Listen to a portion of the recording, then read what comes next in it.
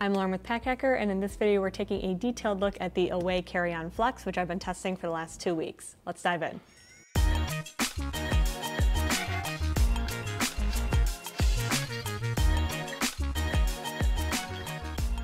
The outside of this carry-on looks very, very similar to the regular size carry-on. The only difference is that this one has an expansion system so that you can get a little bit more capacity, a little bit more storage out of it. So taking a look at the exterior features, we've got a polycarbonate shell, which is pretty standard like the other one. We've got some just general Away logo, kind of branding around the suitcase here, but in general it's pretty simple.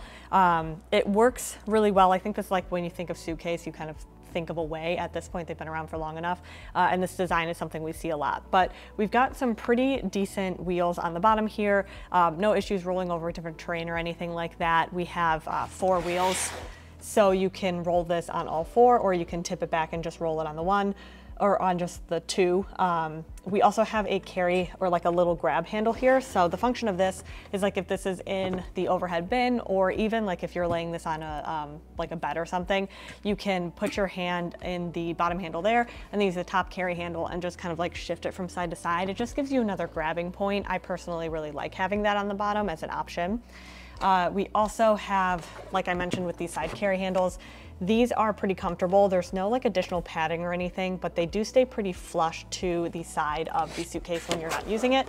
So there's not like a ton of extra room there for it to get caught on anything. And you can really pretty easily stick your hands under there and do some grabbing. So in general, no notes on that, like working like poorly or anything like that. No, it works pretty well. And then we also have the telescoping handle here, which has 2 adjustment points. And this I found to be pretty decent for different heights, which I'll show you in a second with it next to me, but the actual handle itself is pretty comfortable. It's just kind of like a soft plastic. There's no like ergonomic shaping or anything to it, but I don't necessarily miss it. It's just not the most comfortable handle that we've used. The suitcase also came with a luggage tag here, and then also this little scuff remover, which I show you how this works on the original carry-on.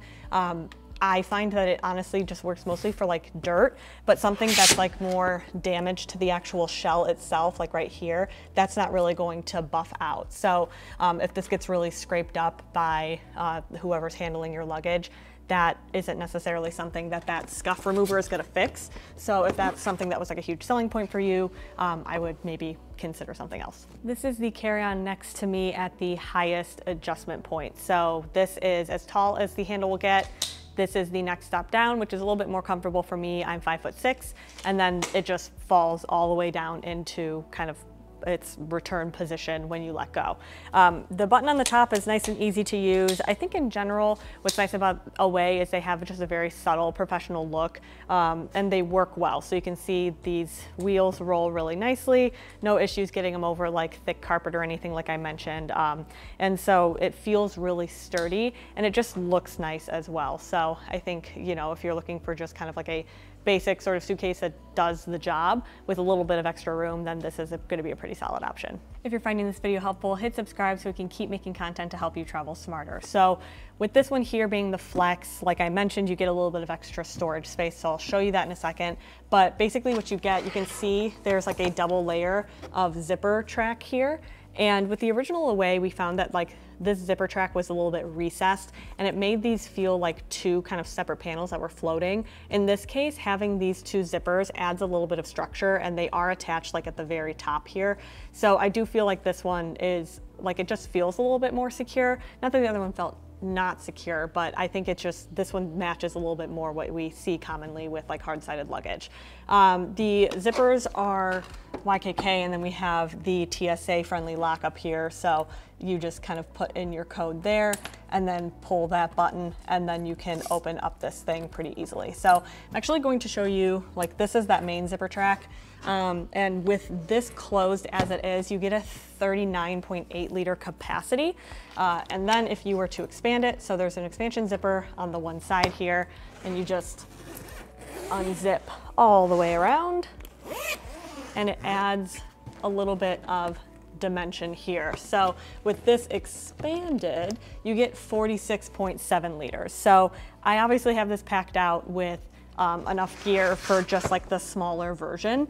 But when you do pack this out with the larger size here, then you're going to see with like, you're going to have a lot of extra space there. It's an additional, I think it's, yeah, 2.25 inches of packing space. So, and like that kind of nets out to be almost like a full 10-liter difference. So if you want that extra space option, that's going to be really great, but it will impact carry-on compliance. So definitely keep that in mind.